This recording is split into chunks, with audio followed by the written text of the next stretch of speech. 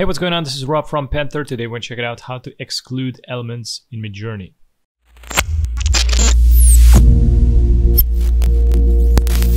So as an example, I wanted to use an island with sunset and I wanted to exclude the trees. So we got like palm trees around and the prompts are like an exotic island sunset.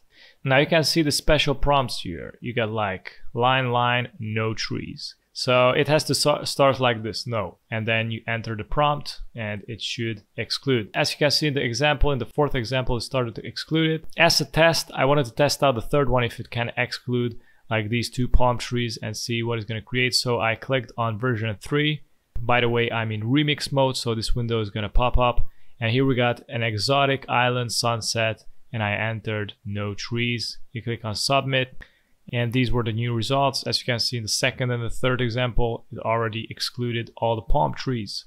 Now how you can enter in the remix mode, you can type in /settings, enter, and here can you activate the remix mode.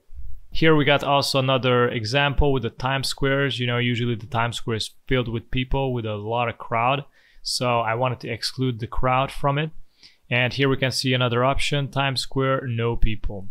In the fourth example, you can see this place is empty.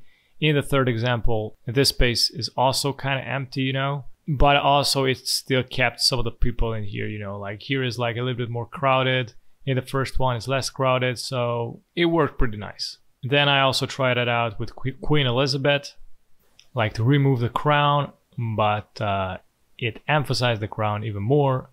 Or I tried out the prompt as king. And entered no crown, but still edited with crown. But the fourth, look at that, the fourth is already without crown. So what can I say? Final conclusions, it works like 75% of the times. So yeah, mainly this was it. Thanks for watching, and if you're new on the channel, don't forget to subscribe and hit the notification bell so you get notified with daily updates, and also check out the rest of the videos at the end. Have a good one. Bye-bye.